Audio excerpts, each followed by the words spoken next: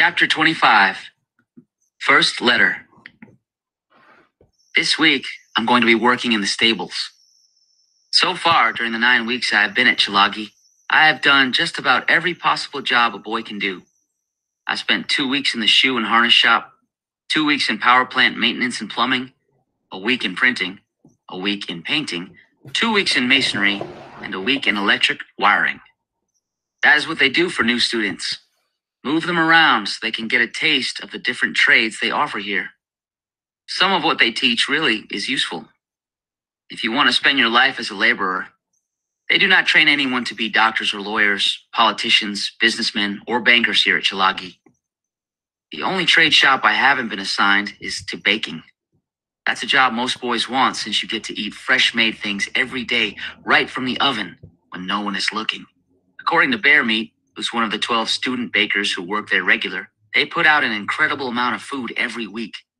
2,000 loaves of bread alone.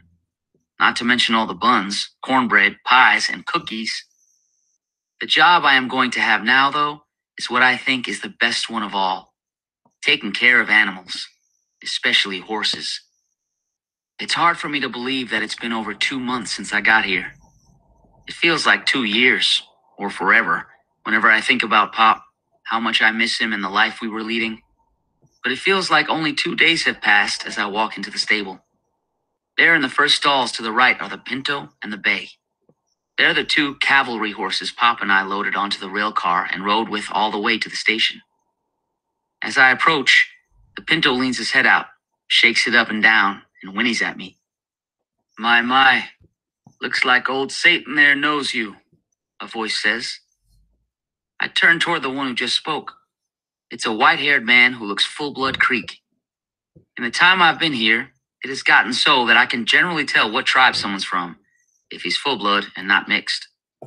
There's this sort of flankiness that most Creeks have, a look to their faces.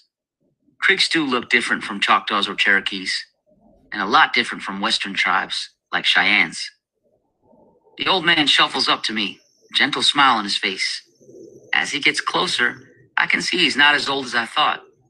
His face is much younger than you'd expect with hair that white. And the way he is shuffling is not from age. I've seen it before in some of the vets Pop and I have met over the last year. It's from war wounds.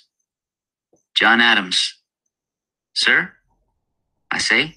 No, I am not the second president of the United States. That's my name, or at least the one I was given, young'un. You the new boy, right? Blackbird? Yes, sir. Mr. John Adams chuckles. Figured you'd end up here sooner or later. Been hearing about you. Knew your pa. Best boy with horses we had back then. He still know that horse song I taught him? Yes, sir. You ever say anything else but yes, sir? Yes, sir. Then I add. Sometimes. Mr. Adams slaps his leg and laughs out loud, a laugh that is cut off by a grimace on his face. All these years and I have still not learned not to slap this bad leg of mine when something tickles me, he says as he rubs his thigh. Shrapnel. Some of it too deep to cut out without cutting a nerve, they told me. So even though I used to be full-blood Creek, now I have to add that I have got a bit of German in me. German steel. My pop too, I say, touching my left knee.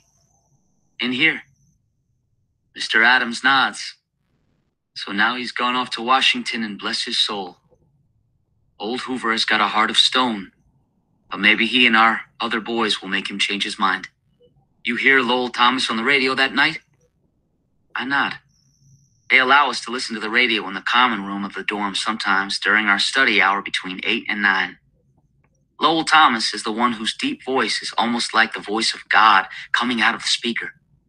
Everyone listens as he tells America what it needs to know. On his network radio broadcast, he'd spoken about the growing number of vets in Washington. The march of the bonus army on Washington becomes more promising of excitement every day. I've been following the news of the bonus army in the papers, and whenever I can catch a little on the radio, turned on all the time in the hall outside Superintendent Morell's office. So I know that thousands and thousands of men have made it there. Black veterans and white ones alike, all with one purpose. The whole country is paying attention. The vets have created a tent city in Washington. Some are camped out on the Capitol grounds. More are pouring in every day. Lots of folks have been helping them along the way. Railroad conductors have put on extra cars so that marchers could ride in them. But not everyone has been friendly to those veterans. Some are calling them Reds, saying they should be shot. Some marchers have been beaten and jailed. If I was a man with no job, I would be right there with them, young'un. Now let's go say hello to your friend here. Satan? I ask. Well, that is what I calls him, seeing as how he has a devil of a temper on him. Him and the Bay. The other 6 are easy as pie to handle, but not those 2. Don't help none that the men brought him and the Bay here did not favor us with their names. Dakota. Say again? Dakota is his name. The Bay is Blackjack. I walk over to the big horse's stall. Careful now, Mr. Adams cautions. He bites. But he makes no move to interfere, which doesn't surprise me.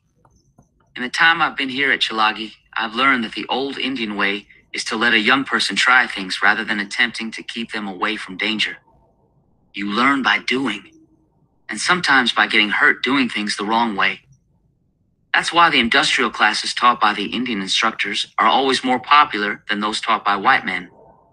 And also why those who are in those classes taught by men like Mr. Adams make more visits to the infirmary. Like I did after putting a metal punch halfway through my palm my 3rd day in the harness shop. Yep, Mr. Handler said when I showed him my bloody palm. Guess you can see why you have to keep your hand back whilst punching them holes. Now go get patched up. I'm not really worried about Dakota biting me, but I'm also not one to tempt fate. That's why I'm reaching into my pocket as I get close to pull out what I've brought with me. Here, boy, I say, holding the apple out on my open palm. Dakota reaches down, lips curled back. He takes the red fruit delicately and crunches it between his teeth as I stroke his neck. Son, Mr. Adams says, you surely are just like your father. Jaybird! I turn to look toward the stable door at the person who's just come looking for me. Mail, Possum says. You got a letter. All of my friends know that I've been waiting to hear from Pop.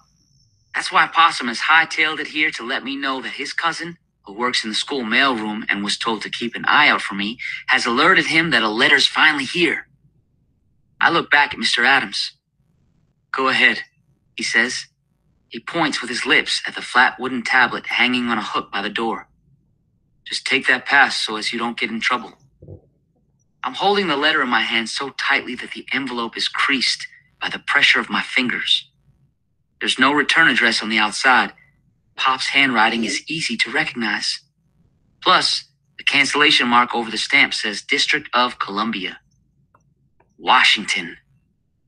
I haven't opened it yet. Eager as I am to do so, I don't want to do it where someone else might see me. I want to keep it between Pop and me. I'm not sure what the letter will say, but just getting it is good news. It means Pop is alive. Not having heard from him for so long has been hard on me. Not knowing if he made it to Washington, or even if he was still breathing. I keep the past visible as I walk back to the stable. No one stops or questions me. When I re-enter the stable, Mr. Adams is grooming one of the big plow horses. He looks at me, sees the envelope in my hand, nods and points with his lips toward the little office room to his left. Go on, he says.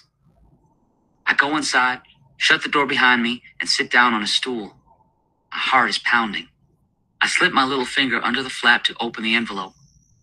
I take out the letter and hold it up to my face. Pop's familiar scent is on the folded paper, as is the paper itself. Unless I miss my guess, this letter was written on pages Pop tore out of his notebook. I bite my lip and then unfold it. For a moment, I can't read the words. It all looks blurry to me. I wipe my eyes with the tail of my shirt. This time, as I hold the letter up, it comes into focus. 1st, June. My dear son, this is your father writing to you, Cal. I hope you are doing well at Chilagi. I am sure you are doing your best and have found friends. I am proud of you, son. I know it is not easy for you. I am sorry it has taken so long for me to write to you. First, I had to find paper and pen, and then there was the business of getting an envelope and a stamp. I am sorry if you have been worried. I have made it to Washington. I wish I could tell you my address so that you could write back to me, but I do not have an address. Even if I did, it is hard to say how long I will be here. We all hope to wait it out here, but there are rumors that the president might give orders for them to come to clear us out. I am staying in a camp city we have set up near the Potomac. There are hundreds of others like me here, thousands in the city. All of us are here for the same reason, to convince Congress and old Hoover to give us our due, as you know. It is exciting to be among so many others like myself, all of us back in the army again in a way. We are a real army now. We have chosen a commander-in-chief, Walter W. Waters. He was one of the ones who first proposed us all coming to Washington back in March. He has been helping keep us organized, getting food, setting up places to stay, and all that. He's also been negotiating for us with the police chief here, a Mr. Pelham Glassford, who is a vet himself, a good egg, and sympathetic to our cause. Because I know so much about the trains, I decided to help other men get here to Washington. So I have gone back and forth from Washington 4 times now, collecting other vets and showing them what lines to ride to get here. In one city, we took over the railroad roundhouse until they agreed to put together a special train to carry 400 of us part of the way here. Some other men here walked all the way from their homes. One came from Florida on foot all the way. There is so much to tell, too much for me to put in a letter. Just know that I am okay and thinking of you. And I am hopeful that our business here will be successful soon.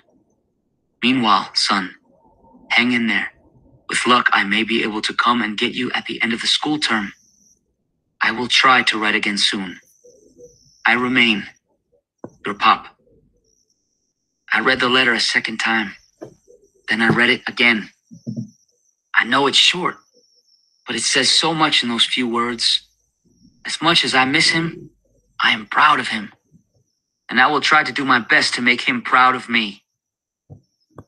All right, that's the end of chapter 25.